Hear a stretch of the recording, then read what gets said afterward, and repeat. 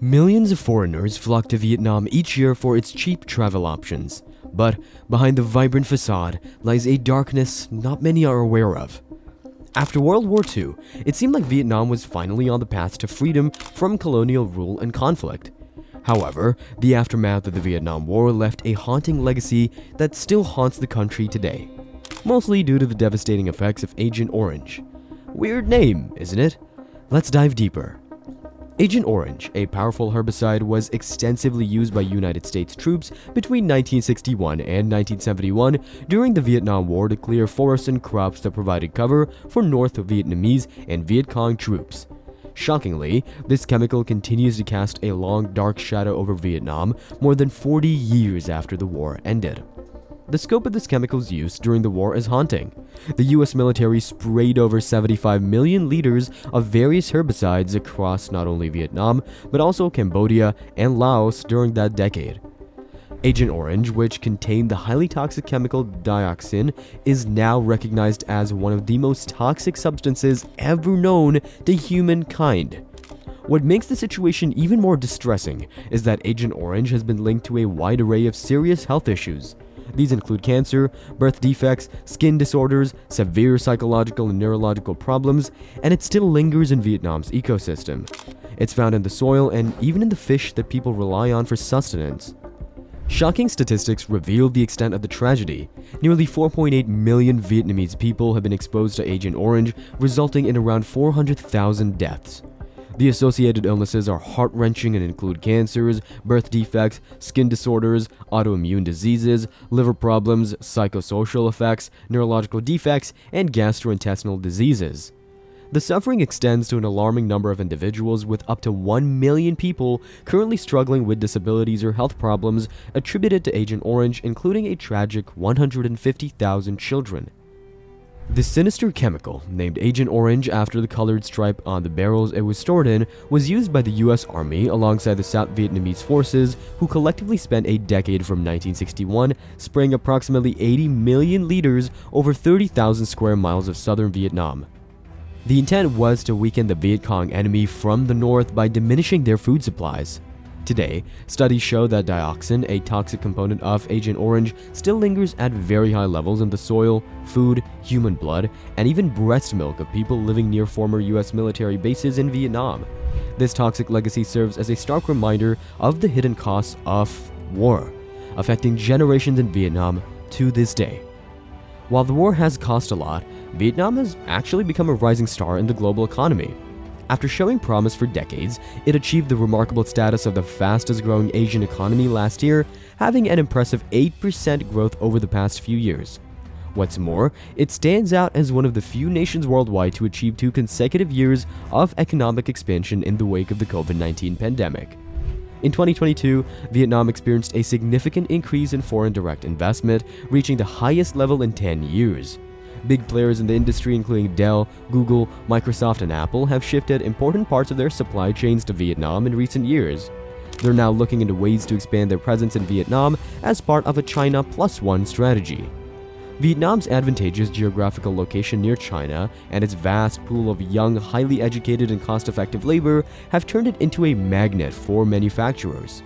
While Made in Vietnam was originally associated with products like Nike shoes, it now extends to higher-end electronics such as Apple's renowned AirPods.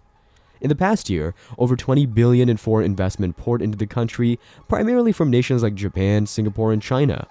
The United States has also increased its share of imports from Vietnam, a trend that gained momentum with the onset of US-China trade tensions in 2018.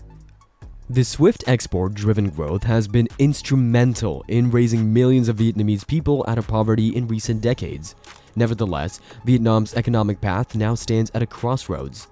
In the short term, to maintain its status as a happening destination for investors, the nation must enhance its business environment. In the long run, Vietnam aspires to meet the ambitious government goal of achieving high-income status by 2045, making the most of the surge in manufacturing to diversify its economy. At the core of Vietnam's economic rise lies its growing middle class.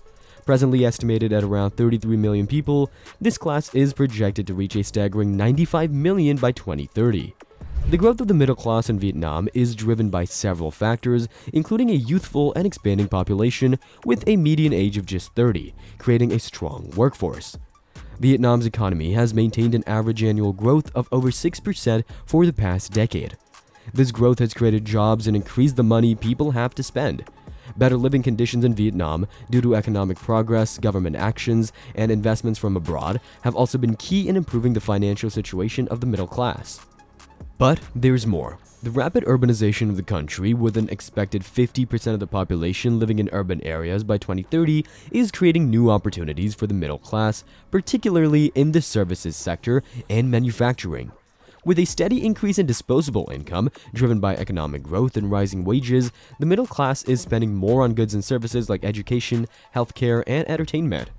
Additionally, their consumer behavior is evolving towards sophistication, leading to higher demand for foreign brands and high-quality products and services. The rise of e-commerce in Vietnam, fueled by increased internet access and the popularity of mobile devices, is also playing a significant role, making online shopping a preferred choice for citizens. This inward growth is a huge contributor to the country's current success. This economic boom has obviously transformed Vietnam, but it brings its own set of challenges and consequences. The first consequences of this are the tourist trap. With an increasing number of tourists visiting Vietnam, some locals have taken advantage of the situation by exploiting unsuspecting visitors. One concerning trend that has emerged is the sugar daddy culture, where young women pursue relationships with affluent tourists, often older men, in pursuit of financial benefits. While not all such relationships are harmful, some individuals engage in scams that have resulted in tourists losing significant amounts of money, sometimes hundreds of thousands of dollars.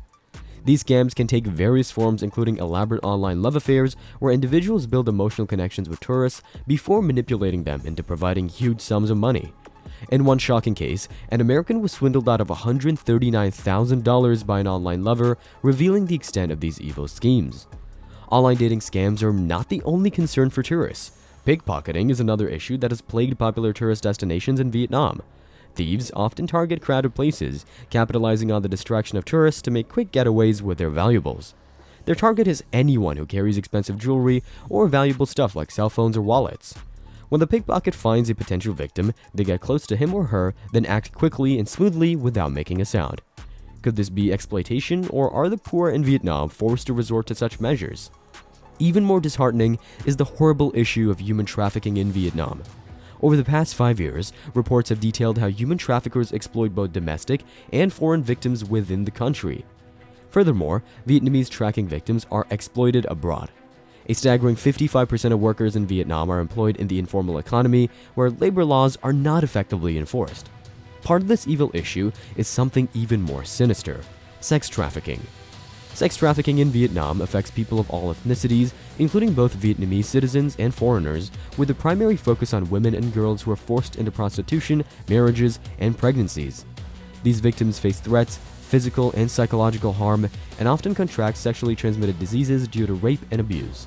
Malnutrition is widespread, and some even endure torture and murder. This issue permeates all levels of Vietnamese society, involving male and female perpetrators from various backgrounds, including organized crime syndicates and gangs. Shockingly, some government officials, troops, police, and foreigners have also been complicit in sex trafficking. The true extent of sex trafficking in Vietnam remains largely unknown due to insufficient data, the secretive nature of these crimes, inadequate victim identification processes, and other barriers. Enforcing sex trafficking laws, investigating and prosecuting cases are met with issues like corruption, societal thinking, border management issues, a lack of intersectoral cooperation, and low awareness of anti-trafficking laws. This lack of protection makes individuals working in these conditions extremely vulnerable to trafficking. The stark reality is that the rapid growth in tourism, while undoubtedly boosting Vietnam's economy, has also cast a shadow on the social fabric. The exploitation of tourists, whether through sugar daddy culture, online scams, or pickpocketing, represents a distressing underbelly of the nation's progress. All of these complex issues are something Vietnam must target immediately. It's a nation that has potential to become something great, but that can only be done when everyone starts working towards a better society.